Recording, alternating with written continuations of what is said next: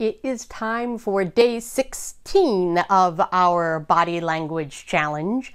And as I mentioned in yesterday's video where you were creating a baseline for yourself, we are starting to transition into some other content that I haven't shared before, all about authenticity when it comes to your nonverbal behavior.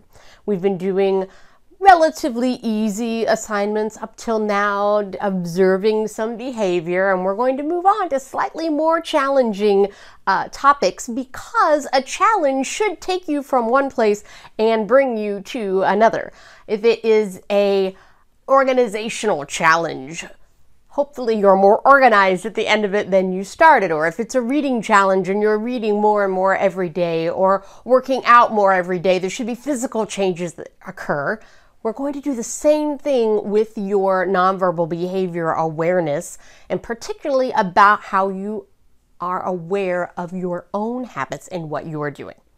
Today, I think, may be the toughest challenge so far, because I have a feeling that not very many of you did a whole lot with your personal baseline. And to prove to you how important this is, today's challenge is for you to find one person in your personal life and one person in your professional life and ask them to tell you what their perception of your behavior is. In other words, you're going to tell them that you're part of this 30-day body language challenge and you are trying to learn more about your own habits. And because they're subconscious, you need their help. If they had to caricature you for Saturday Night Live or some other comedy show, what would they do to personify you, to become you in a sketch? This is one way to ask it.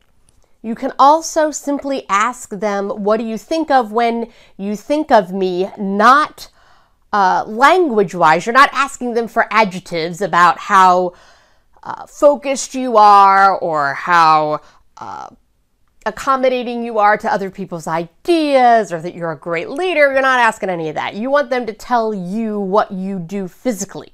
If you need to ask them, you can even say, are there any gestures that I tend to do repeatedly?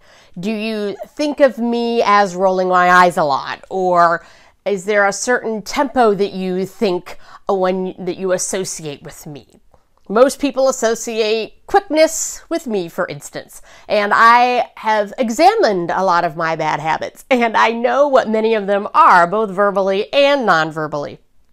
So I could do a pretty darn good evaluation of myself, but that's what I'm trained to do. Now it's your turn. And one of the best ways to do that is to ask people. And why I'm saying ask someone in your personal life and your professional life is to see how you are different in different circumstances.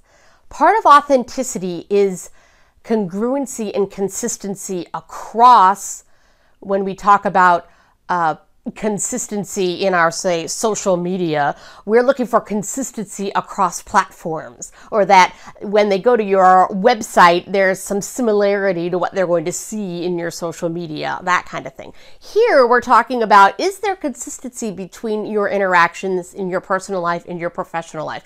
How different are you when you turn on your boss hat, let's say, versus your mom or dad hat? So we're going to be kind of delving into some very interesting topics here in the next week or so. But this first one is a really big challenge because it takes you out of your comfort zone, asking somebody else to tell you how you move. It doesn't have to be a bad thing. You're not necessarily looking for just the quirks and those sorts of things. You're looking for literally your baseline behavior. So what is it that you do often? Which is why the comedy sketch ask tends to work pretty well, because most comedians will pick out the thing that someone does often, because that's how we're going to recognize them when they're playing them on TV. This happens all the time with our political figures, for sure.